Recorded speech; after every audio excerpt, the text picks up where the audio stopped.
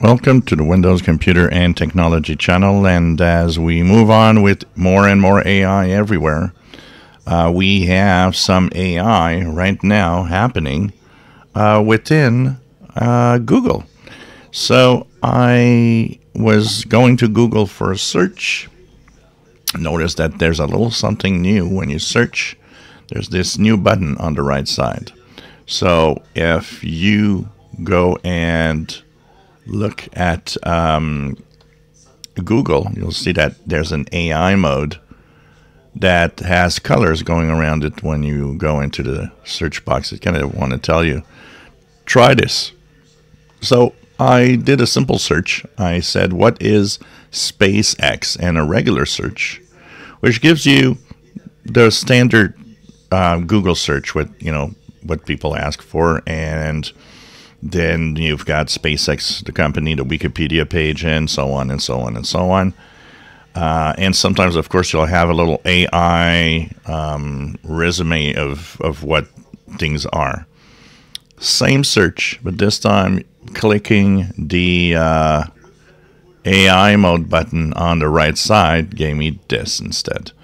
It tells you how many pages it found and looked at information.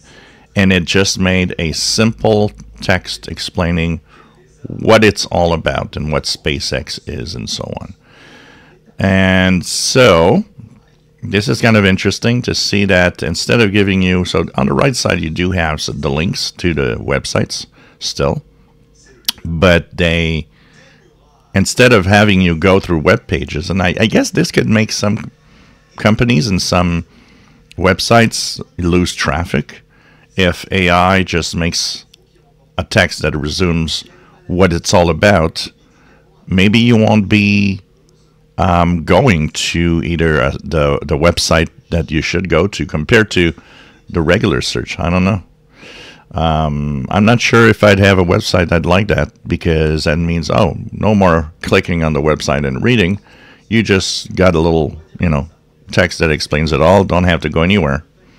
That's interesting, but it does simplify things as long as the AI is good, because I've seen a lot of mistakes in the AI of the search and of different AI answers that I got too.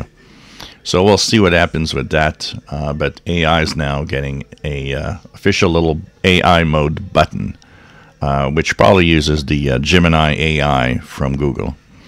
If you enjoy my videos, please subscribe, give us thumbs up. Thank you for watching.